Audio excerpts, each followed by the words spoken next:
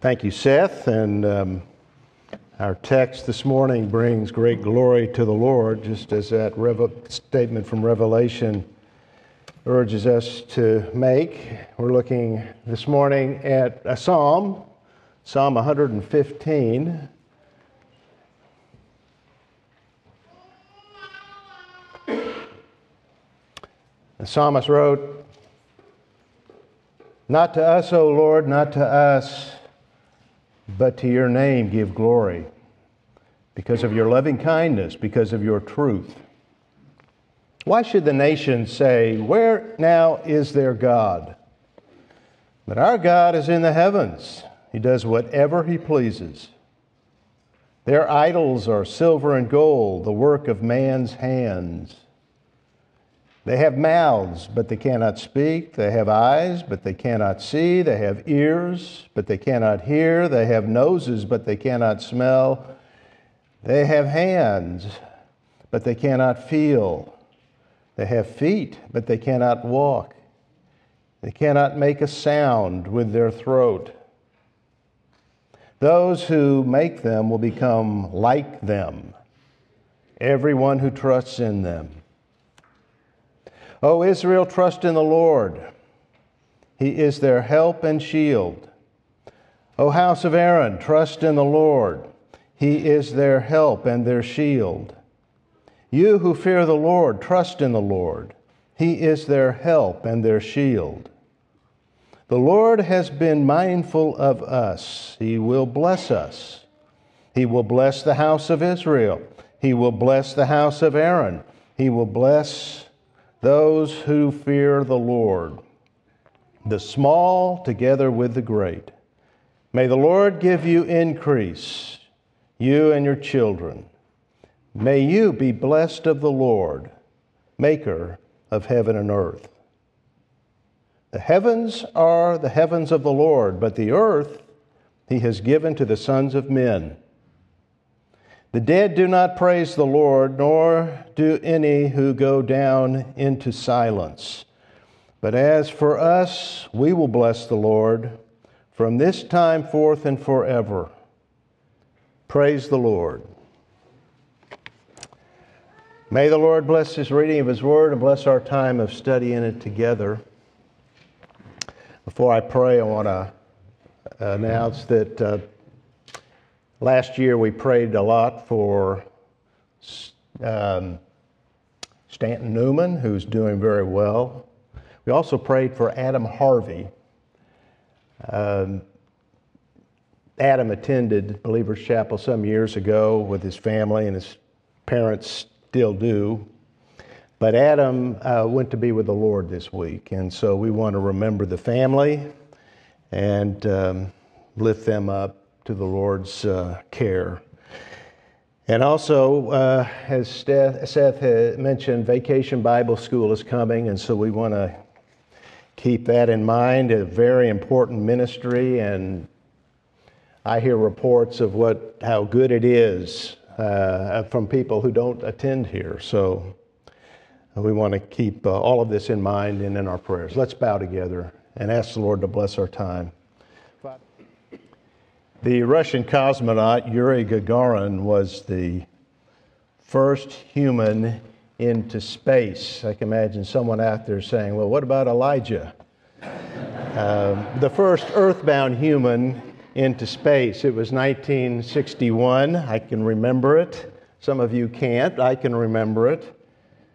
After he circled the Earth, he was reported to have said he looked outside his capsule and he didn't see God anywhere.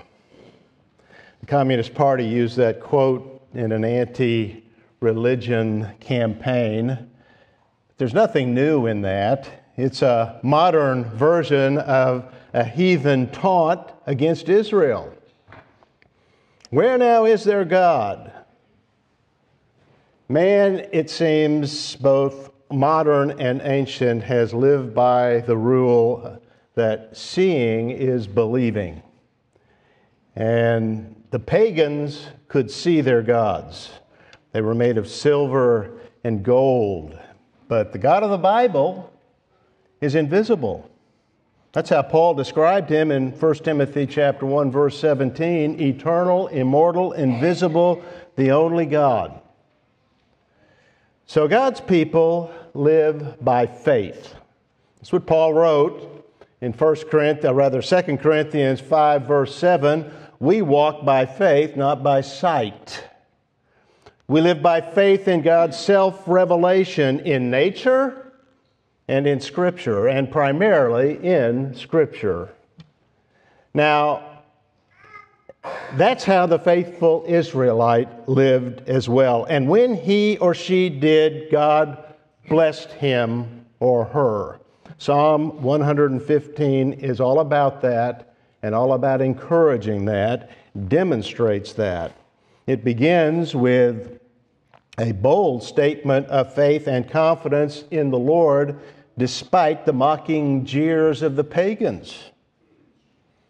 Not to us, O Lord, not to us, but to your name give glory because of your loving kindness, because of your truth. Derek Kidner commented that this verse has the atmosphere of a great deliverance. He and others have noted that after the Battle of Agincourt, where the British with their longbows defeated the French knights in their armor, Henry V ordered his army to kneel, and he recited this verse, not to us, O Lord. He gave all the glory to God, which is what the psalmist did here, and all Israel as they recited this prayer. Not to us, but to your name give glory.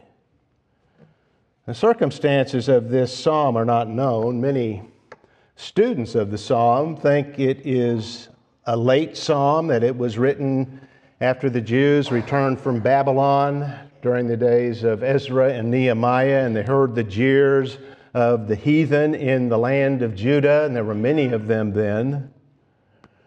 Now, that's possible, but it really fits every age, because in every age, the unbeliever challenges the faith of God's people and the existence of the God of the Bible.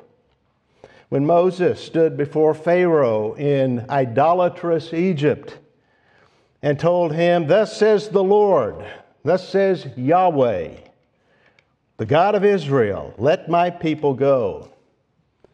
Pharaoh dismissed that. He ridiculed that statement. He said to Moses, "Who is Yahweh? Who is the Lord?"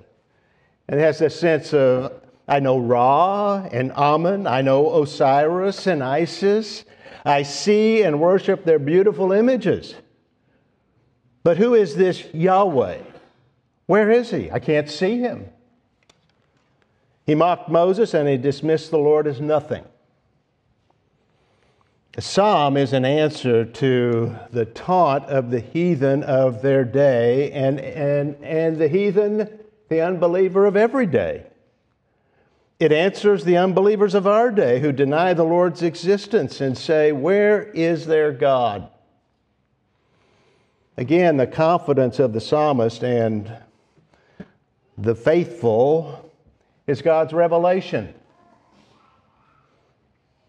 They state that at the end of verse 1, because of your loving kindness, because of your truth.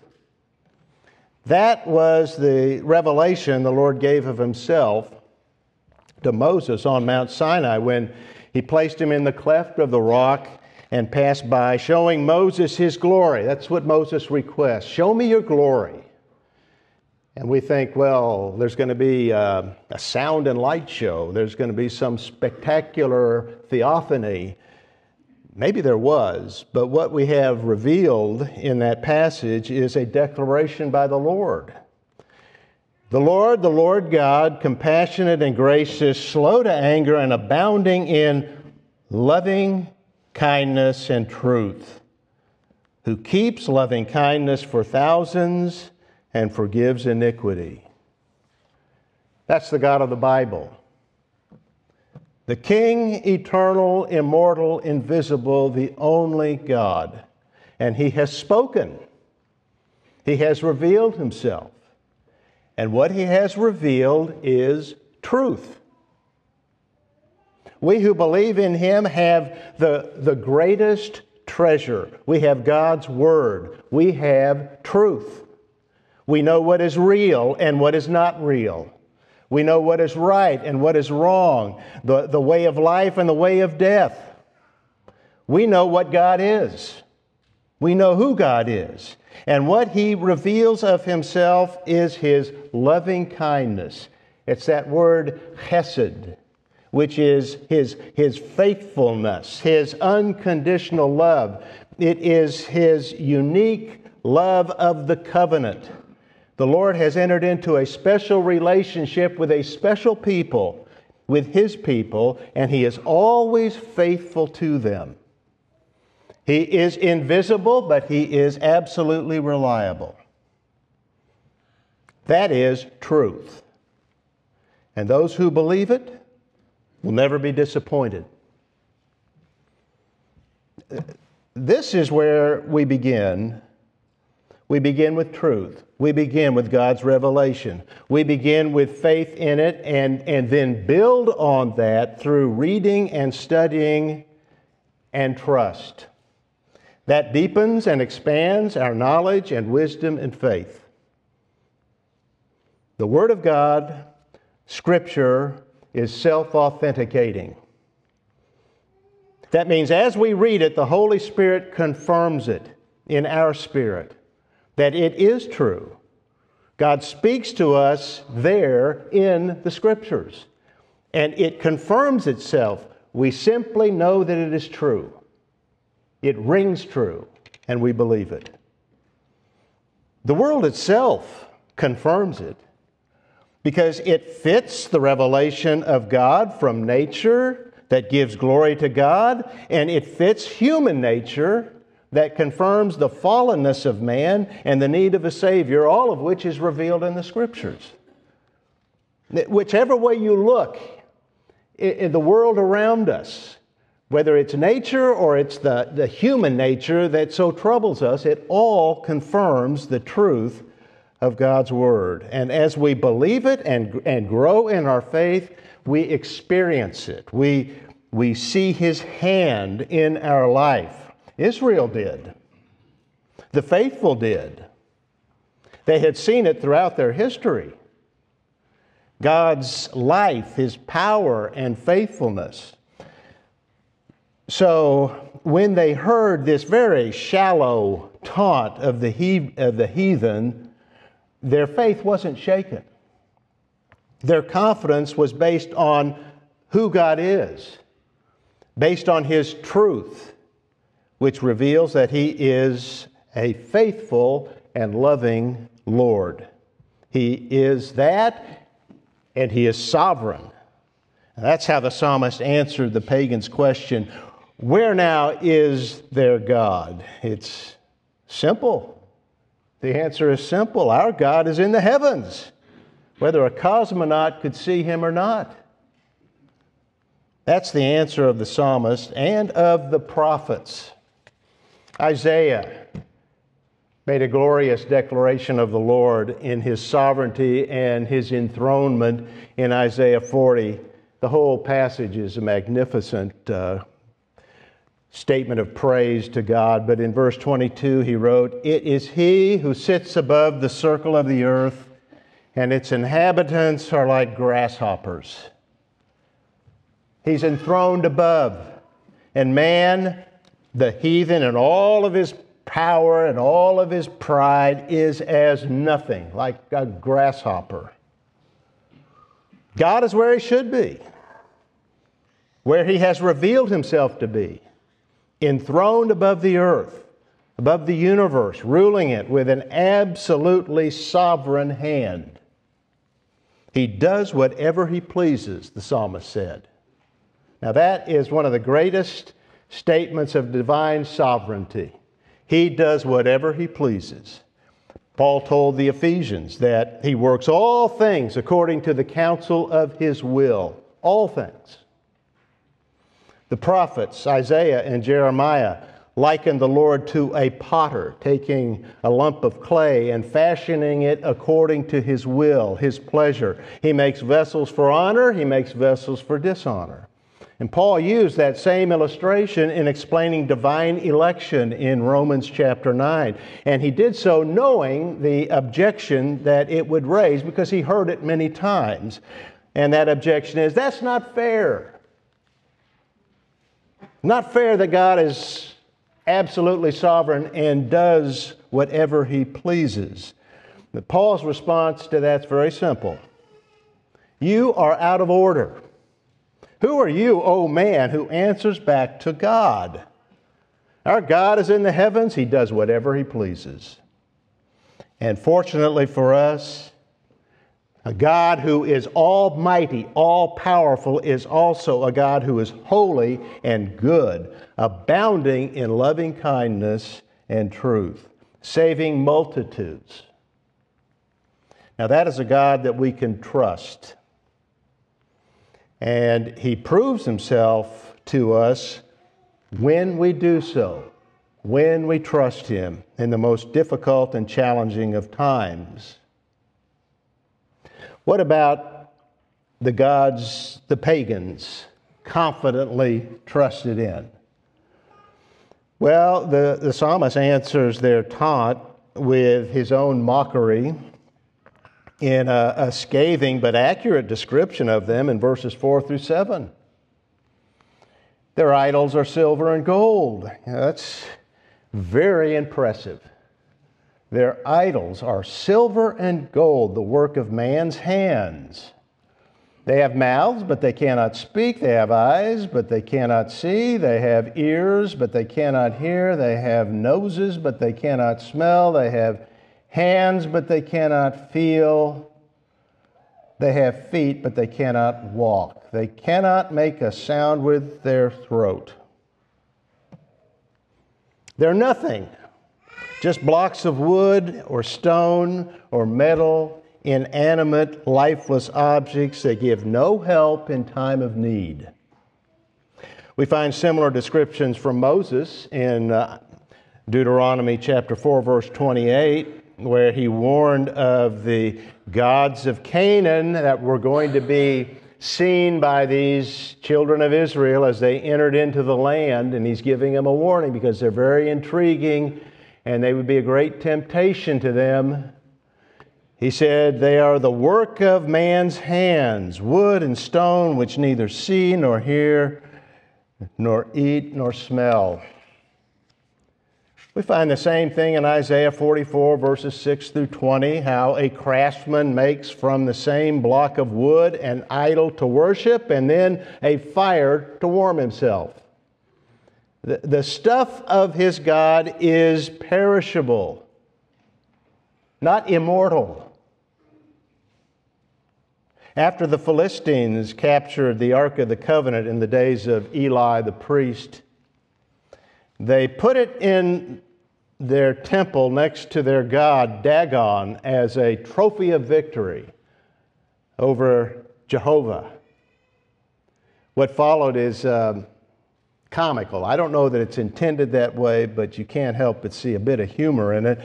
In the morning, they found Dagon fallen on his face to the ground before the ark, as though worshiping the Lord. So they took Dagon, they picked him up, they set him back on his pedestal in his place.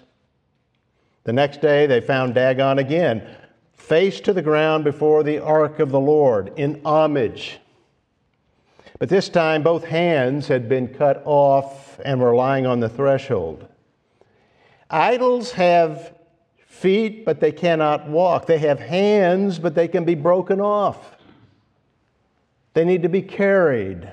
They need to be mended. They are utterly useless objects.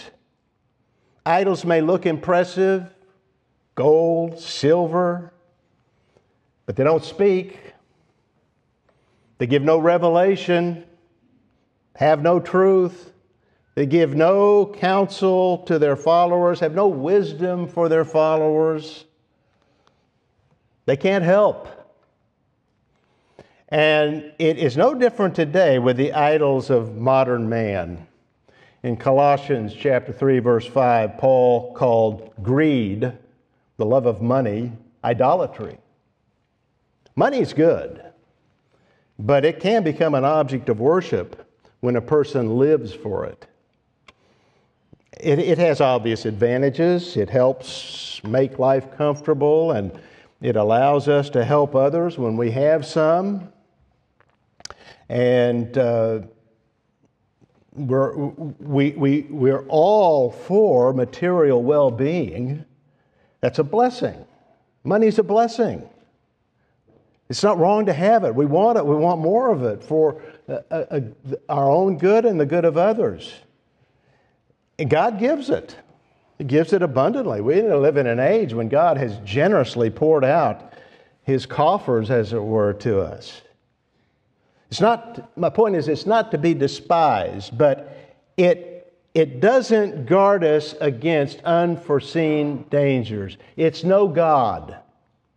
Life can change in a moment and forever.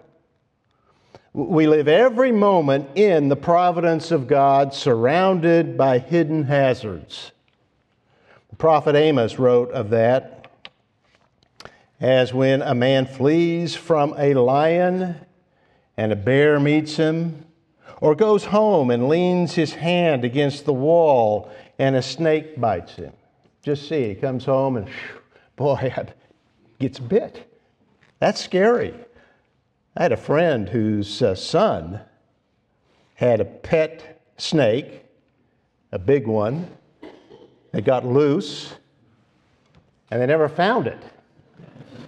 I'd have sleepless nights in that house. I just have imagined myself getting in bed and my feet touch something cold and it moves, and tell my wife it's time to go read something. So anyway, money cannot buy security. That's only found in the Lord. He is the one, the only one who guides us down the dark halls and through the maze of this world and protects us. And that's what this world is to us. You cannot see what's coming 1 second before. We don't know. But the Lord guides us and He protects us. And when the end comes, as it will for all of us, material possessions can't deliver us. A person can buy the best medical care available, but ultimately money cannot deliver us from death. Our wealth is no good in the grave. We have to leave it all behind. The idols of this world are not a help and shield to the unbeliever. They can't prevent death. They can't provide heaven. Idolatry is foolish. It's also dangerous. A person cannot worship a false god without being infected by it, without being infected with error, harmed and destroyed morally, intellectually, spiritually. That's the warning of verse 6. Verse 8. Those who make them will become like them, everyone who trusts in them. That's a profound statement. That is a severe warning. Those who make them will become like them, everyone who trusts in them. People become like the objects or the persons they worship. The gods of the ancient world were in their myths and legends immoral and cruel, and their worshipers imitated that in their lives and religion. The religion of the Canaanites and the nations around them was vile. They practiced cultic prostitution and child sacrifice, and it was alluring to the Israelites who joined in that. Even they bowed down to those idols, and in doing that, they made their sons and daughters pass through the fire. If you've ever been to Israel, the Valley of Hinnom is a beautiful park now, that's where the child sacrifice took place. I've seen children playing in there and thought, what a change from those ancient days when they worshiped these false gods. They made their children, their sons and daughters, pass through the fire. In Paradise Lost, John Milton referred to Moloch, horrid king besmeared with blood of human sacrifice and parents' tears, their children's cries unheard. That same darkness covered the Americas. When Cortez and the Spaniards landed on the coast of Mexico, they were shocked by the Aztec altars that were littered with the remains of body parts of human sacrifice. They believed that they had to ensure that the sun would rise every day by sacrificing someone. So every day they would take a person to the altar and sacrifice that life. That's paganism. Modern man thinks he knows better, but modern forms of idolatry are no better, just as cruel and destructive. And they change people into their image. Adolf Eichmann sold his soul to the Fuhrer. In Hannah Arendt's book, Eichmann in Jerusalem, he justified sending millions of Jews to the gas chambers based on his loyalty to the state. Loyalty to the leader was the highest virtue to him. Hitler's words were law, he said. Hitler was his ultimate authority. He followed him without reservation. He prided himself on duty, obeying orders, and he became a mass murderer. Even the idolatry of greed has a transforming influence. It turns a person in on himself or herself, causes a person to become selfish and callous, short-sighted, earthbound. Idolatry is cruel and it is seductive. It always has been. It can draw a person into following a demonic personality or investing his or her life in perishable things. It leads to personal destruction. Be careful what you worship. Those who make them will become like them. Always, always. On the other hand, worshiping the one true God, the triune God, God the Father, God the Son, God the Holy Spirit, the three in one, the one God produces holiness and selflessness. Our God and Savior Jesus Christ came to serve, not to be served, and gave His life a ransom for many. Those who worship Him become like Him. Not in deity, but become like Him in character. And so a blessing to those around them, a blessing to the world. Paul wrote in 2 Corinthians 3, verse 18, that as we behold the glory of the Lord in the Scriptures, that's where we see Him, that as we behold Him there, we are transformed by the Spirit, by the Holy Spirit, from glory to glory. That's your experience as you devote yourself to the Word of God and learning of Him and studying Him and worshiping Him. It's called sanctification. You know that. It is the transformation of the soul. Our new nature, our new life grows and develops progressively. We become like the Lord God. So, we are to put away the idols that are in our hearts and trust in the Lord. That's what the psalmist says in verse 9. O Israel, trust in the Lord. He is their help and their shield. That word trust is an imperative. It's a command. So this is an exhortation, a word of encouragement, instruction. The psalmist is confident in the Lord, but God's people can become weak in their faith. When the whole world is denying God and ridiculing the Scriptures, God's Word, it challenges the faith of God's people. The majority opinion is often wrong, but nevertheless it puts pressure on us to conform. So the psalmist told Israel, don't do that. Don't conform. Trust in the Lord. He is true. He alone is our help and shield. The idols are nothing.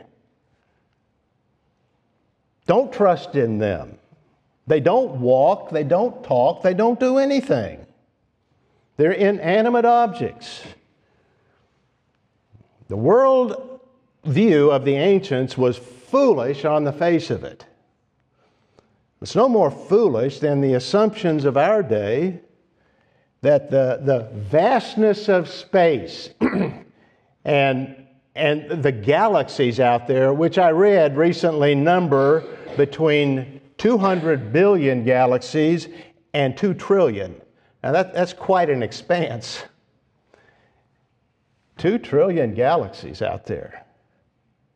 And so over 13 billion years ago, and I don't question these dates, but over 13 billion years ago, a dense particle, very small particle, very dense particle, suddenly, as they put it now, expanded rapidly. But expanded rapidly in reality was exploded to form the cosmos with all its complexity, symmetry, laws, and regularity. I'm to believe that? Something exploded and brought about order and beauty? Reduce that just to this blue planet alone.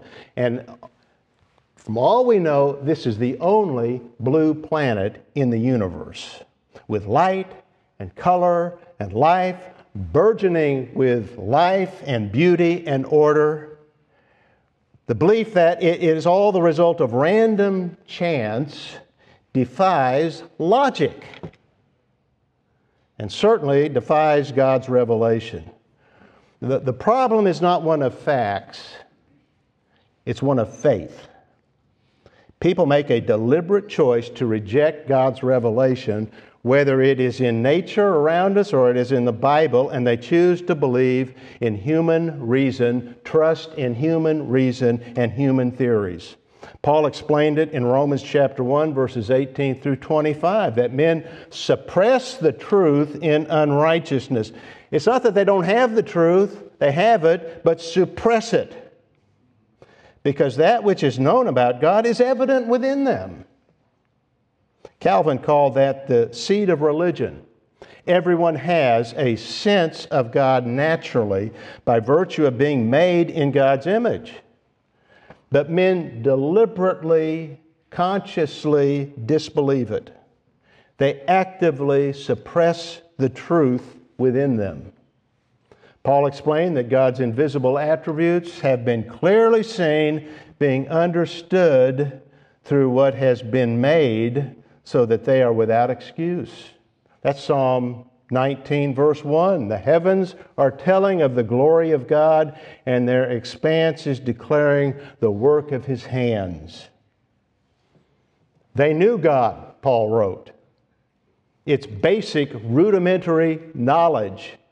Still, they suppress that knowledge, and instead of worshiping the Creator, they worship the creation, making images of animals, birds, and reptiles, and crawling creatures, and worshiping them. Professing to be wise, he wrote, they became fools. It's no different today when people deny the existence of God. It's not a problem of facts. It's a problem of faith. Men don't want God's truth, and they reject it. When people do that, anything and everything goes. Idolatry and its horrible things associated with it. It's just as true today in this materialistic, God-denying age. Trust in the Lord. The idols had mouths, but they didn't speak. The Lord is invisible, but He has spoken. He has revealed Himself. And God's people who have ears to hear walk by faith, not by sight. That's the challenge. But when we do, when we trust Him, we will discover that He is there and that He will be our help and shield. He is faithful. That's the main lesson of the psalm. It is repeated in the next verses. Some think this psalm was sung antiphonally, that is, with 2 or 3 groups singing their parts in the temple. So the congregation, Israel, sang, then the priests sang, and then maybe a third group, converts, God-fearers, sang. But different groups are addressed in verses 9 through 11. O Israel, trust in the Lord. He is their help and their shield. O house of Aaron, trust in the Lord. He is their help and their shield. You who fear the Lord, trust in the Lord. He is their help and their shield. We walk by faith, not by sight. Faith in His Word, faith in His revelation, which is faith in Him who has spoken. And the more we read God's Word and the more we study it, the more we learn of Him, and the more we learn of Him, the stronger our faith in Him grows. And as we walk by faith, the more we find Him to be faithful and always true and faithful. That is the assurance that the psalm gives in the next verses, verses 12 and 13. The Lord has been mindful of us.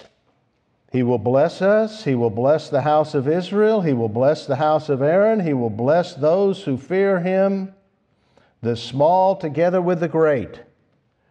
Regardless of who the person was within the nation Israel, the person who trusted in the Lord would be blessed by the Lord. And again, so that we get that we understand that, the psalm repeated it. The psalm repeats the word bless 4 times and then a 5th time in verse 15. That's the lesson for us in the church. Regardless of who you are, young Christian or old Christian, mature or immature, child or adult, all who trust in the Lord will be blessed. James Boyce wrote, God's blessing is for you, whoever you may be, if you will only stop trusting in yourself and your own devices and instead begin to trust God. Well, that's what the psalmist prayed for Israel in verses 14 and 15. May the Lord give you increase, you and your children. May you be blessed of the Lord, maker of heaven and earth. That's the Lord's design for us, His plan. It is blessing. His providence may lead us through some very hard places, but there's always purpose in it. We may not understand it at the time, but we can believe it because it is what He has revealed. It's what He's promised. The poet William Cooper, the hymn writer William Cooper, put that well with very good counsel. Judge not the Lord by feeble sense, but trust Him for His grace. Behind a frowning providence, He hides a smiling face.